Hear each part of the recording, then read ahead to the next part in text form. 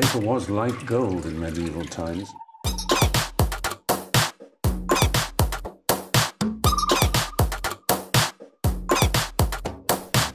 Oh, not tobacco, sugar. That everything we thought we knew about the world might turn out to be completely wrong.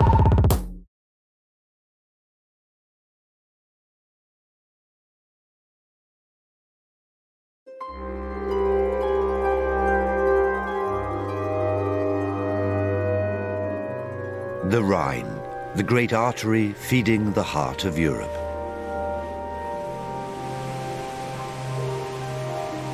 This is a river which has changed the course of history. It has both united and divided Europe's people.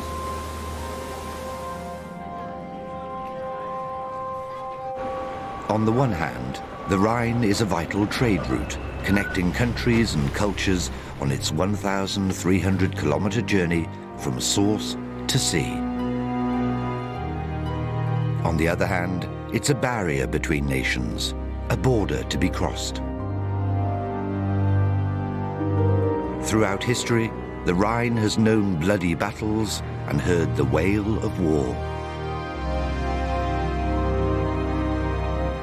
But today, this river and its people are fighting a new battle against the effects of climate change. For as the world warms up, the Alpine glacier which feeds the river is melting fast. In less than a century, the source of the Rhine could shrink to nothing.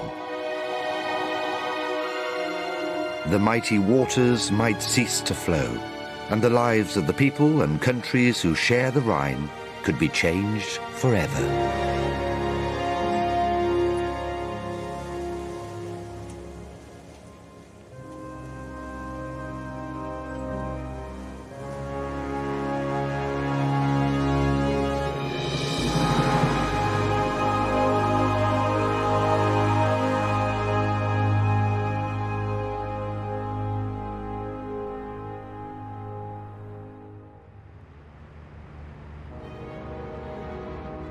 The Netherlands, Germany, France, Liechtenstein, Austria and Switzerland.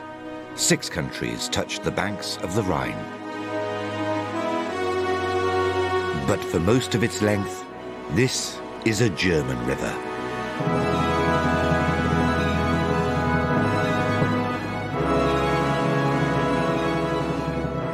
The Rhine has long been a key to German identity. Patriotic monuments stand all along its banks.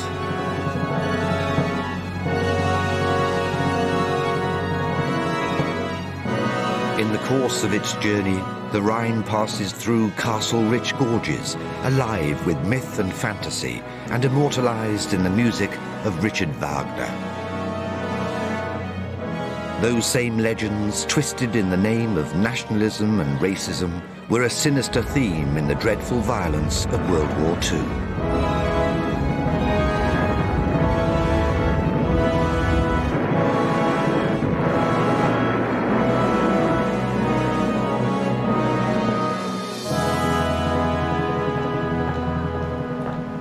Those terrible days are long gone.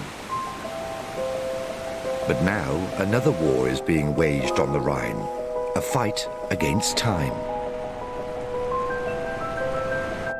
For as the glaciers which feed the Rhine continue to shrink, there is a real danger that the source of the river will dry up completely. The people who live and farm in the mountains right next to the glacial source are acutely aware of this impending threat. My father always used to say that it took 10 minutes to walk from the village to the glacier. And now these days you can walk for 3 hours and you're still not at the glacier. As global warming takes its toll, the future of Europe's busiest and most important river is endangered like never before.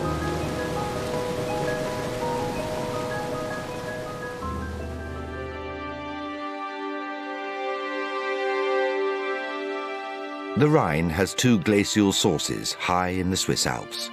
After their tumultuous descent through the mountains, these two waterways join to form Europe's most iconic river. Flowing through the vineyards of France along the spectacular Rhine Gorge and through Germany's industrial heart, the Rhine travels through the Netherlands before finally reaching the sea at Rotterdam.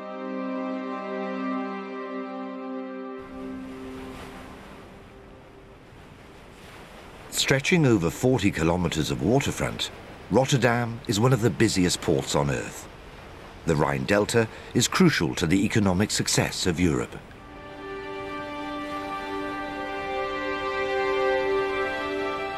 Over 400 million tons of cargo pass through here every year. This is where the Rhine flows into the North Sea, where great vessels loaded with goods leave Europe and head for the rest of the world.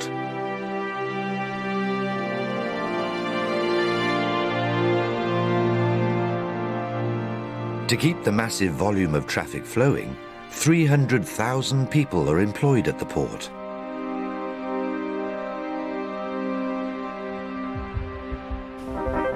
Practically everything here is computer controlled. Even the ships navigate by radar.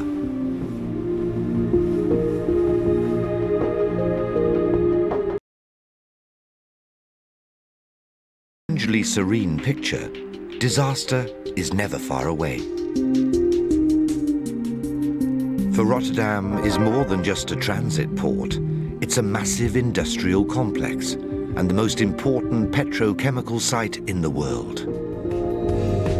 This is a very volatile place.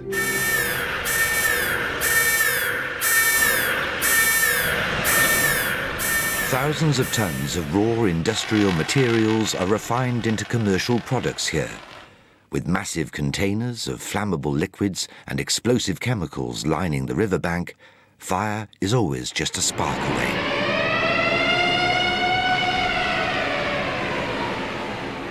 When disaster strikes, specialist firemen like Alex Truman are the Rhine's first and only line of defense. For me, anyway, it's a way of life. Absolutely. It's irresistible. It's in the blood. My father is in the fire service, my brother too. With me, it's definitely in the blood. It's a dangerous career choice. With every fire that Alex attends, the risk of explosion is huge, as more than half of all goods which pass through this port contain dangerous cargo. What's more, the ferocious heat of the flames could release toxic chemicals into the atmosphere, poisoning the environment and the 500,000 residents of nearby Rotterdam city. Alex and his family are among them. If you stopped to think about it, you'd be worried about the dangerous things that could happen. The moment you focus on what could go wrong, you would not be able to sleep.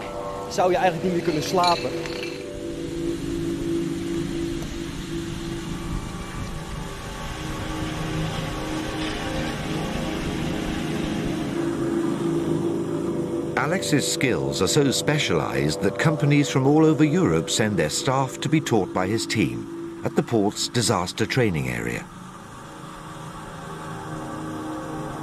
This complex even includes a grounded tanker that's set on fire several times a day, so trainees can practice how to respond to industrial accidents. Yet the danger on their doorstep seems to go unnoticed by the majority of people in Rotterdam. I think a lot of people see what is happening around them, but they don't stop to think things could go wrong. They don't even know what could go wrong.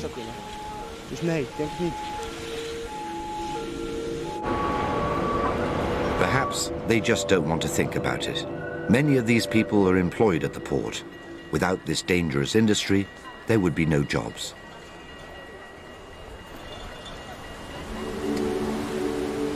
But the Rhine has always been more than just an economic lifeline.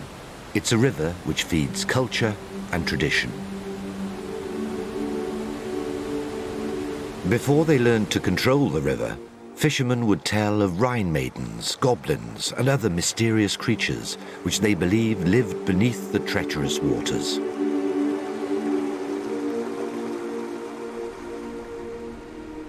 Today, these fishermen's tales have become folklore, and the dangerous waters that inspired the legends have been tamed, transformed into a placid waterway for industry.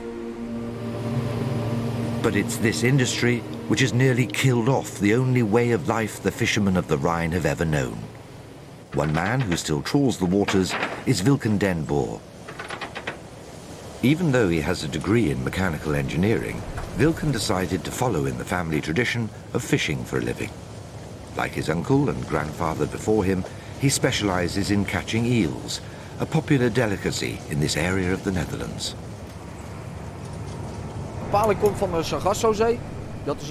The eels come from the Sargasso Sea, near Cuba. They arrive here in the river estuary. They swim upriver, grow and mature until they're ready to spawn, and then they make their way back to the Sargasso Sea, where they reproduce. But some 30 years ago, a good catch like this would have been unthinkable because of the vast amounts of pollution in the river. Wilken remembers the difficult times his grandfather experienced. Pollution definitely affected fish stocks. Certainly in the 60s there were fewer eels in the river. For Wilken, 1986 was a particularly bad year. Just a few months after he became a professional fisherman, a chemical factory upstream of Rotterdam port exploded, spewing toxic fertilizer into the waters. The river turned red, and nearly all the fish perished. Wilken realized then that his livelihood was in danger.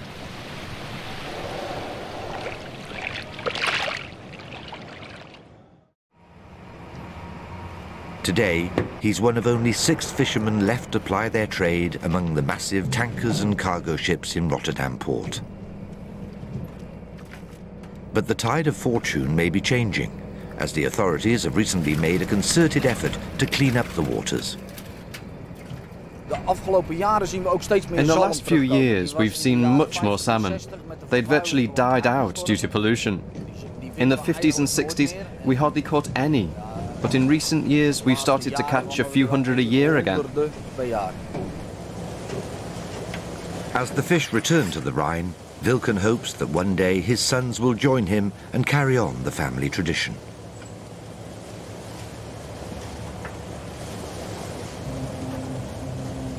Further upstream, however, the Rhine and its people share a more painful legacy. One of suffering, tyranny, and war.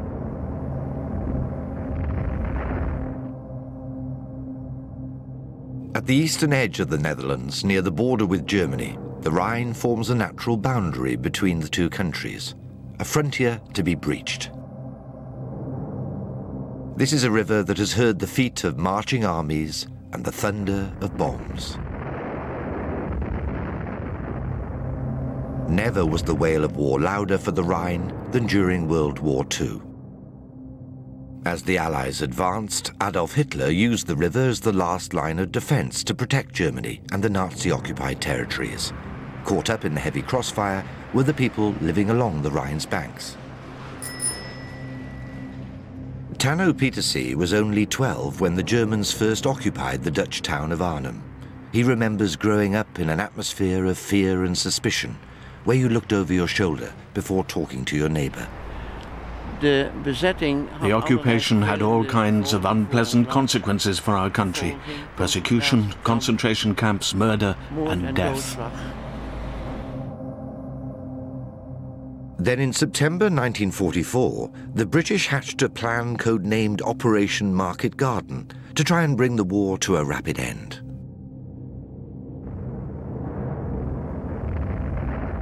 Through the large-scale use of airborne forces, the Allies hoped to capture several vital bridges, including this one at Arnhem, allowing them to advance into the heart of Germany.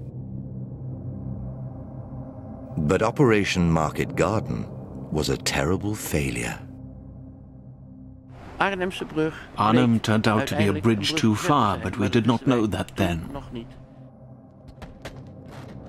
Because it took 3 days to drop 30,000 paratroopers, the British lost more than just the element of surprise. Thousands of Allied soldiers were killed, most never even reaching the bridge. Others took refuge in people's homes, only to be tracked down and shot. The Germans started burning houses they suspected of harboring British soldiers. A dedicated member of the Red Cross, Tanno was undeterred by the threats. When we arrived, they said, "You were lucky. You've just driven through the front line." But yes, so what? Nothing happened. That was my performance during the Battle of Arnhem, simply fetching food for those people who had fled their burning homes. It was to be another 9 months before the Allies would succeed in crossing the Rhine and the war would finally end. Today, for veterans like Tanno Petersi, the bridge at Arnhem stands as a proud tribute to their heritage and to the fight to protect their liberty and their homes.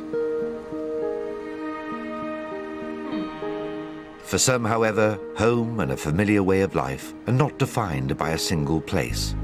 Home is the river itself. For hundreds of years, these cargo barges have moved in procession up and down the Rhine, piloted by the families who own them and who live on board.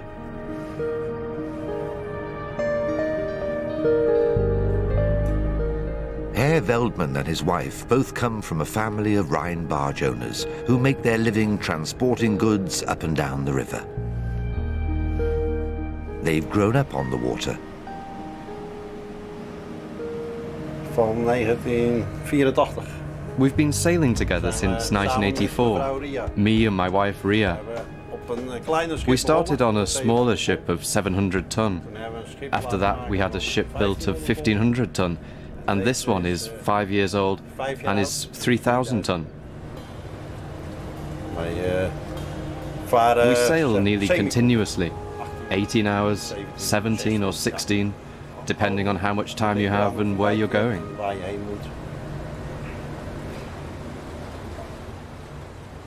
Though they do have a home on dry land in the Netherlands, where the children go to school, they spend a great deal of their life afloat, in some comfort.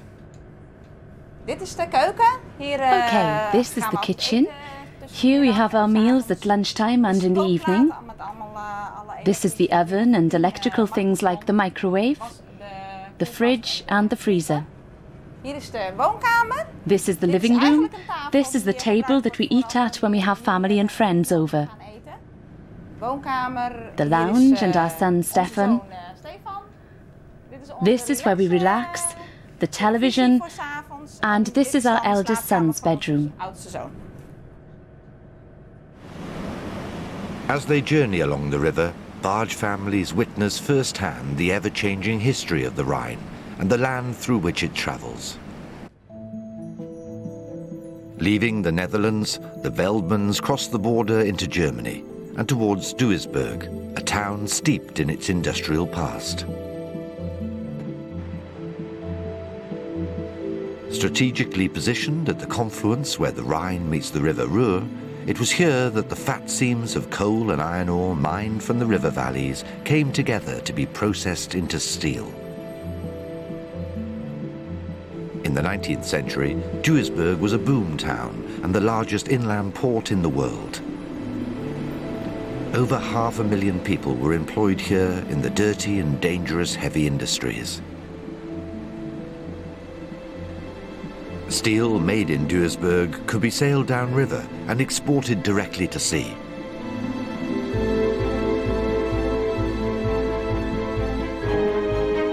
Today, the workings of the old industrial powerhouse are rusting away. Coal and iron are no longer the backbone of the local economy, and Duisburg is shaking off the shackles of its polluted industrial past.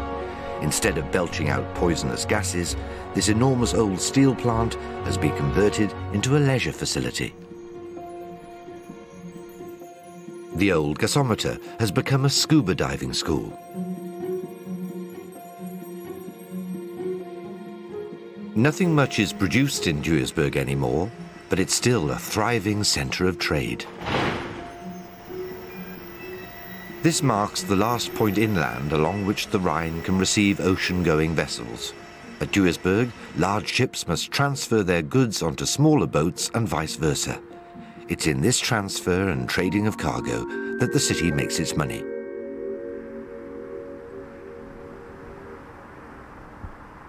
The Veldmans barge is just one of 20,000 cargo vessels which pass through Duisburg every year. When they reach port, they'll unload the steel which they're carrying. Frau Veldman will take their Jaguar off the deck and drive back to the Netherlands, while her husband retraces their journey with a different load.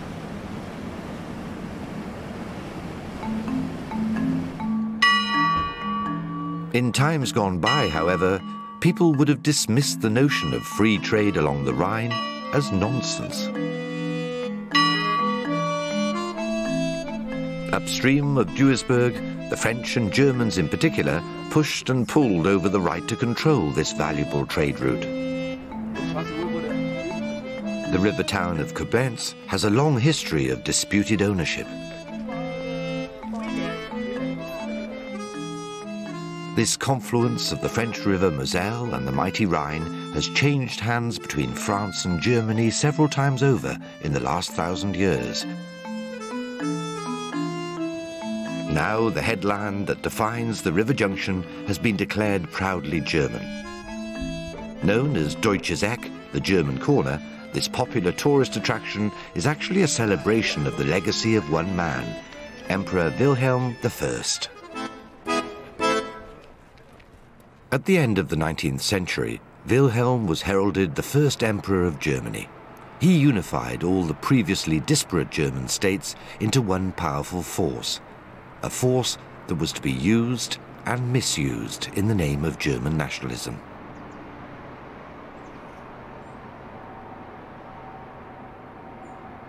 Today, the politics of old Europe are consigned to the past, and it's left to the tourists, German and international alike, to appreciate the statue for what it really is, a beautiful monument.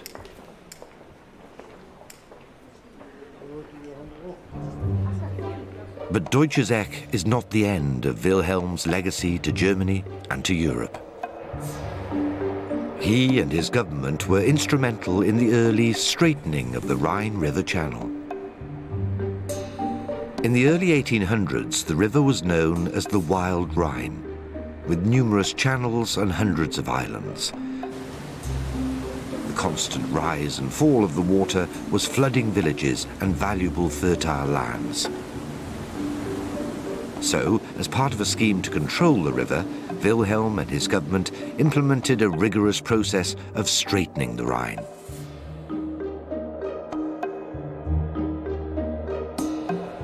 "200 years later, and today the banks of the river have been dramatically transformed from a network of smaller waterways into a single large one, effectively a canal cutting through Europe. This new, deeper, wider river has enabled boats from across the continent to come together and share goods and cultures. But this free trade facilitates the passage of more than just barges and their load. For as ships pass more freely through the waterways, they carry an unwelcome and potentially lethal cargo. A lot of ships carry ballast to keep the ships balanced.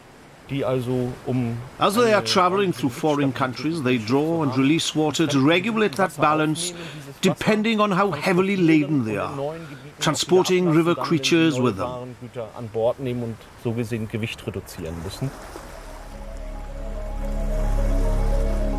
For Dr. Stefan Nehring, checking on the creatures that live in and around the Rhine is a favourite hobby. What began as a childhood fascination with the river has led to a career as a marine biologist. And the things he's finding among the stones are worrying him. It is very interesting looking at what can be found under these stones on the banks of the Rhine. Quite a few creatures live here. We see a little shrimp. This is a crustacean, which comes from the Black Sea and came to the Rhine over the Main-Danube Canal. It's a predator, and it loves eating the other shrimps which are indigenous to this region. And that's why it's called, in the science world, the killer shrimp. Heutzutage als Killershrimp bezeichnet.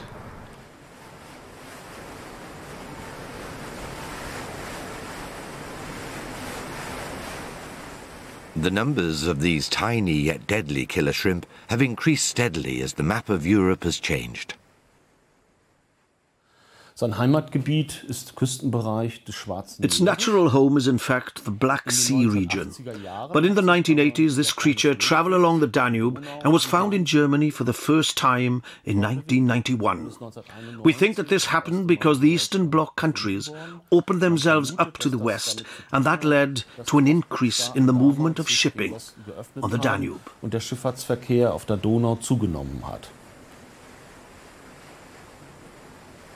But the killer shrimp's voracious appetite has caused the extinction of many native species.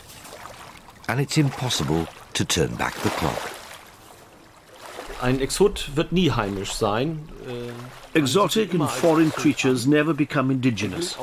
They are always considered to be exotic and are a threat to the local plants and wildlife. Either they eat them or they all adapt, and then they become exactly the same as each other. And that's what's called the McDonaldization of the environment.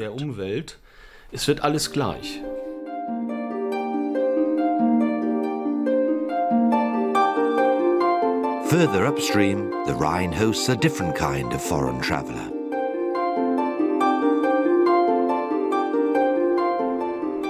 A popular tourist destination, this German stretch of river is known as the Romantic Rhine and is steeped in myth and legend.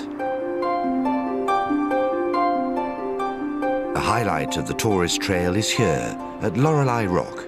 Made famous in the folklore, the story goes that a young maiden, betrayed by her philandering fiancé, falls to her death. From her watery grave, she lures unsuspecting sailors who, bewitched by her beauty, take their eyes off the task of navigating the most treacherous stretch of the Rhine and perish.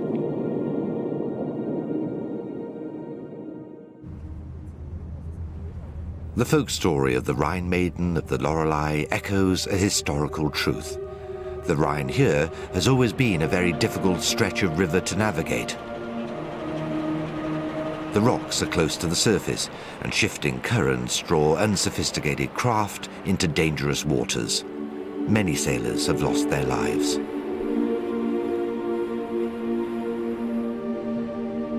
This isn't the only folklore which connects the waters of the Rhine with quintessential German myths. The story of a hoard of gold, said to be stolen from 3 other Rhine maidens, is what inspired Richard Wagner to compose his famous operatic cycle, The Ring of the Nibelung.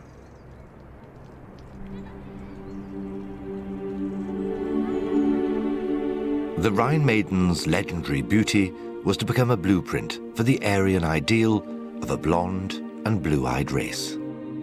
An ideal used as a propaganda tool for Hitler's brutal regime and the terrible persecutions carried out in the name of racial purity.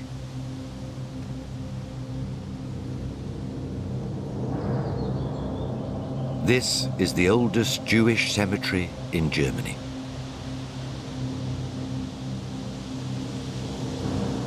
All the graves here date back to before World War II. And they tell a tale of a large and successful community. This is Heiliger Sands in the river city of Worms. There are some Jews living in Worms today, but these are recent Russian immigrants. The German Jews who'd made Worms their home since medieval times were, quite simply, wiped out.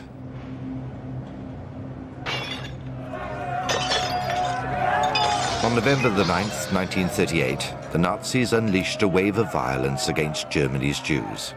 In the space of a few hours, thousands of synagogues and Jewish businesses and homes were damaged or destroyed. This was called, chillingly, Kristallnacht.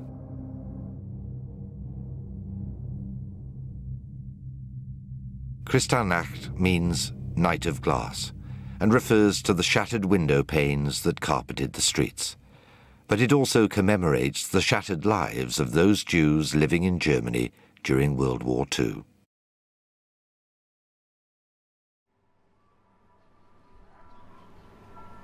More than 70 years later, and people of all faiths and cultures are living and working in the streets of Worms once more. These old cobbles echo with the sound of new life.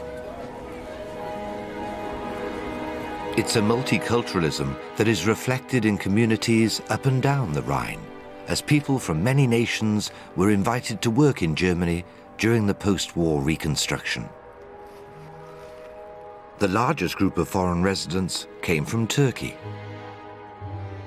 Hasan Özdemir is a Turkish author and poet who arrived in Germany as a 16-year-old and never went home. Hasan is one of an estimated 1.7 million Turkish immigrants in Germany.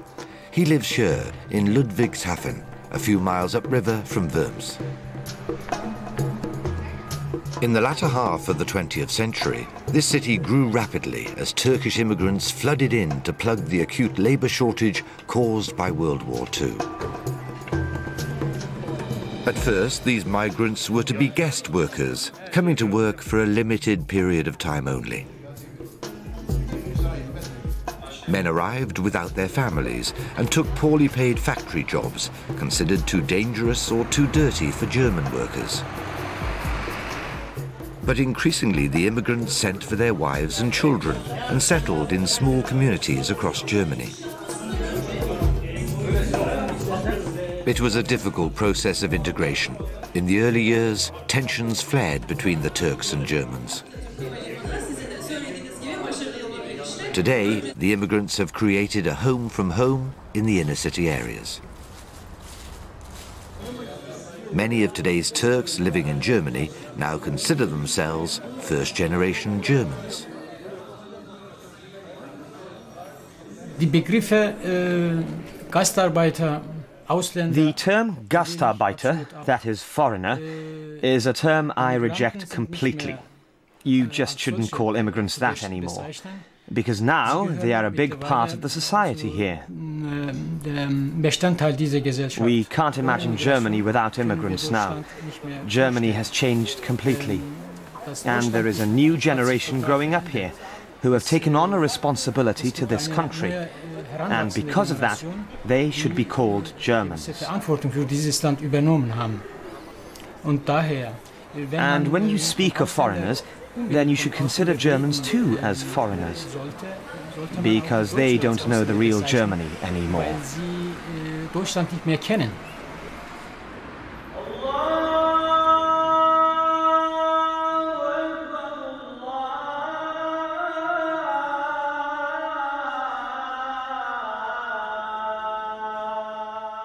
As the old prejudices are fading, the atmosphere in this river town now is more about acceptance and tolerance. A new mosque has been built in Ludwigshafen, and people of all faiths are welcome here. They even encourage school trips to visit and to learn about Islam.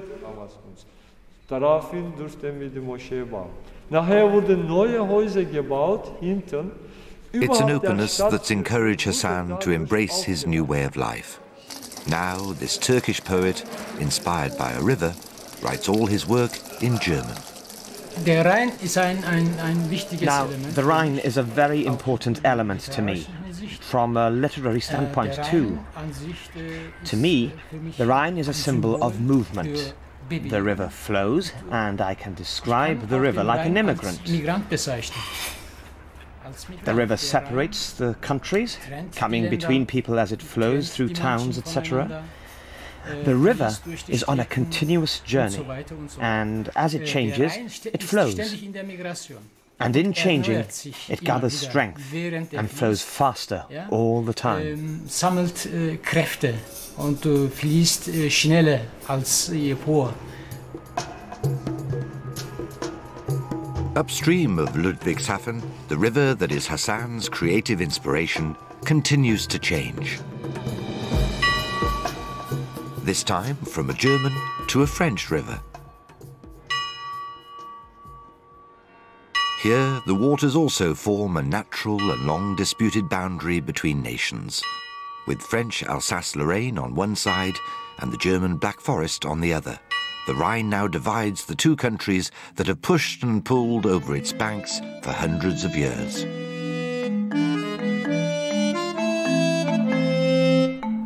It's the communities in this region that have had to face the consequences. Originally French citizens, the Alsatian people became Prussians following the Franco-Prussian War of the 19th century. 50 years later, following the First World War, they became French again.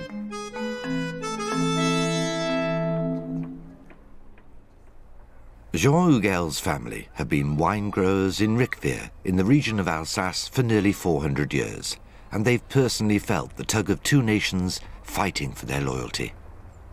My grandfather was born a Frenchman in 1869, but became a Prussian in 1871. 1918, he was French again, and during the war, the Nazis took Alsace with an iron fist and attacked us. So we had to become Hitler supporters, not the real us, but in appearance. My grandfather died a Frenchman again in 1950. Seems very strange, all this changing of nationality, but it was one big family drama at the time. We were always in the wrong army, always on the losing side. When you put the Alsatians into an army, it's the one that loses. And after that, we are back with the winners again. It's a complicated story, but at least it's made us into proper Europeans.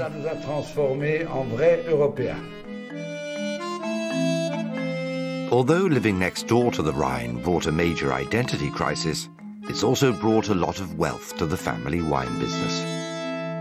From here we have a great view of the vineyards of Alsace. To the right, the Vosges, the Rhine Plain, and the Rhine River a little further away, not too close. It would be dangerous. And then there is the Black Forest. And from the point of view of the river, it is the most southerly point of the river where the water goes north, so it's ideally placed for the business of exporting wine.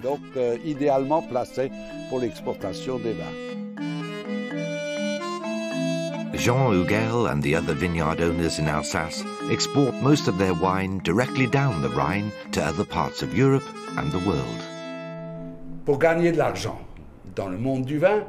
To make money in the wine business, you need to sell the product to people who have money, but no wine themselves. And for us, those people are in Northern Europe. Because of the Rhine, we can share our wine with people in the lower lands. If you drop a cork in the river here, it will reach the end of its journey in Rotterdam. Despite having to change their nationality several times, Jean Hugel's family have survived as winemakers against all odds. But their future depends on the survival of the Rhine, and the river is under threat. Not only from the melting of its source high in the Swiss Alps, but from pollution too.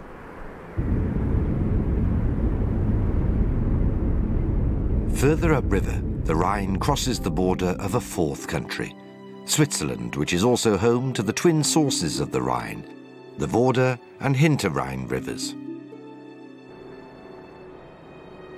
As a landlocked country, the river is central to Switzerland's economic success. Marking this junction where the Rhine enters Switzerland is the Swiss-German city of Bâle, a wealthy centre of commerce established on the proceeds of specialty chemical and drug industries. But for the river and the people of Baal, success has come at a price.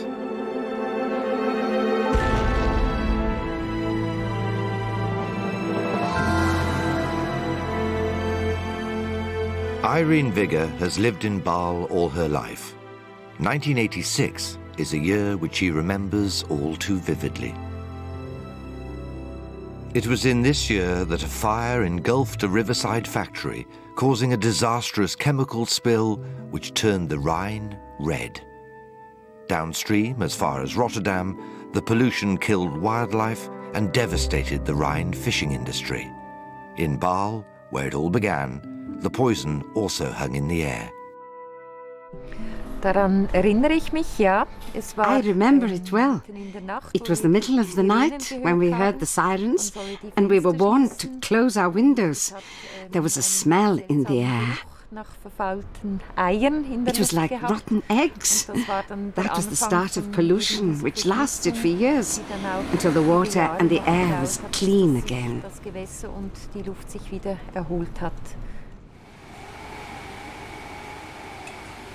Extra special care is taken to test the purity of the water in the river these days. That's the work of these scientists in the Rhine Water Quality Monitoring Station. This water contains the effluent of 600,000 people. It's now drinkable when boiled. That's quite a boast. Things are better now. And there are provisions in place that should prevent the same thing happening again. But one sees it somehow like powder in the barrel of a gun. Today in Baal, there's a real determination to protect the Rhine from the ill effects of development. But there's also a real desire to preserve the industrial heritage which has brought such wealth to the city. Irene is one of the leaders of a community project which aims to do both. We live in the area, and we love the old factories. And we decided to try and create a cultural meeting point for the community.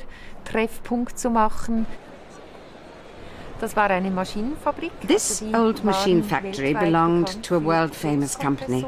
But they moved out because there wasn't enough room to expand, and they just left the building empty. We thought it would be a good idea to bring new life to the place for the sake of the community.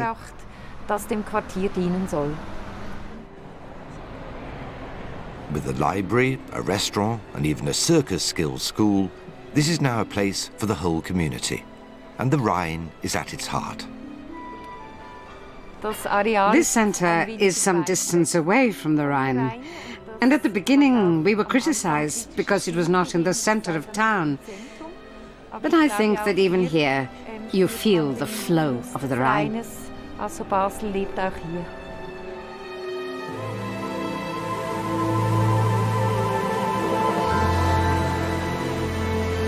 From source to sea, the Rhine and its mighty waters shape the lives of all those who live on the riverbank. But what happens if the flow of the Great Rhine is reduced as its source melts and eventually dries up completely? It's a sobering thought that these magnificent Rhine waterfalls, the largest in Europe, could be reduced to slow-moving waters.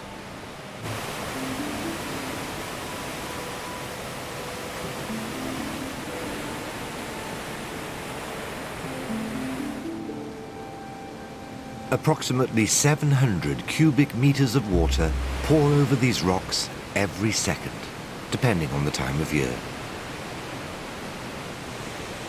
In the summer, the Rhine's glacial source melts more quickly, and so the water flows more powerfully. But as our climate changes, the seasons are merging into each other, and the ice is melting throughout the year. If the world continues to get warmer, the glacier will eventually disappear, and the Great Rhine could become nothing more than a stream. Everything about the river will change. its physical presence, and its vital role in the lives of individuals and countries. The journey to the twin sources of the Rhine climbs through some of the most spectacular and dramatic landscapes on the continent. Steep rocks line both sides of this narrow valley, where the Rhine is no longer a navigable waterway. This is the Rheinalter, also known as the Rhine Grand Canyon, and it leads to the secondary source of the Great Rhine.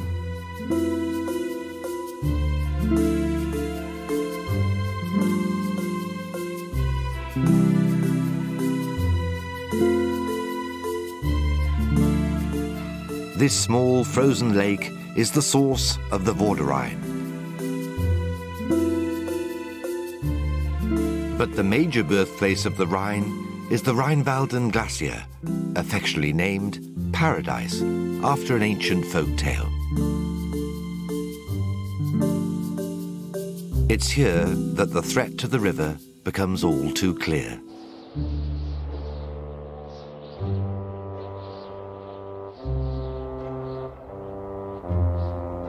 Passed down from generation to generation, the folk tale tells of a poor farmer who lived in this valley, whose only possession was a tiny field on top of the Alps called Paradise.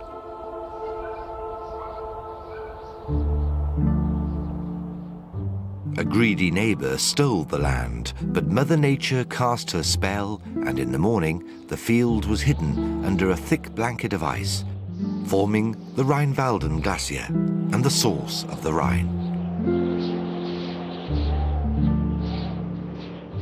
Today, this little paradise is under threat once more. The glacier's lost a quarter of its volume in just 25 years. Herr and Frau Larez have lived and farmed in Hinterrhein beneath the glacier all their lives. It's common land on top of the mountain. Everybody owns the Alp. Yes, the whole village owns it. And then there's a shepherd up there. We share him. We all share him. And so we don't have to worry too much, as long as everyone understands each other and we don't quarrel. When there is a disagreement, it's difficult. And everyone has to negotiate. Ist dann manchmal schwierig. Muss man halt vermitteln und schauen, dass es wieder geht. You don't need to be an environmental expert to notice the shrinking of the glacier in Hinterrhein. The people here know that their environment is changing fast. My father always used to say that it took 10 minutes to walk from the village to the glacier. And now these days you can walk for 3 hours and you're still not at the glacier.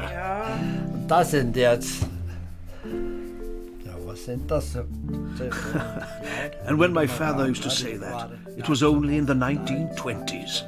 In den 20er Jahren war dort. Früher, wenn's geregnet hat im Sommer, Before, when it rained, it all stayed on the mountain. But now it all comes sliding down and there's a danger of avalanche. Kommt's halt einmal und dann ist halt die Gefahr wegen Schott und so. Und sobald es wieder auf... And it keeps on coming in a strong flow then, for a week. And then the whole thing stops again. That's the difference, for sure. Da ist schon ein Unterschied. And if the glacier thaws to nothing, the effects could be just as terrible. The drinking water in the village comes from a very good source. But if there's nothing flowing down, it'd be like a desert here.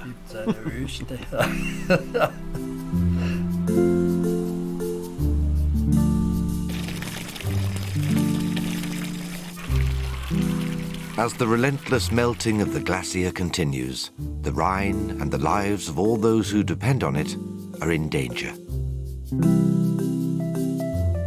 If the source of the river runs dry, what then for the farmers and the fishermen, the countries and their boundaries, the communities and their culture?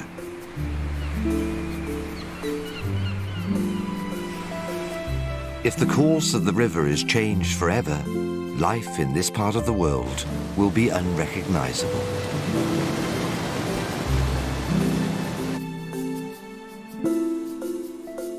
The Rhine is a river of stunning beauty and great historical importance.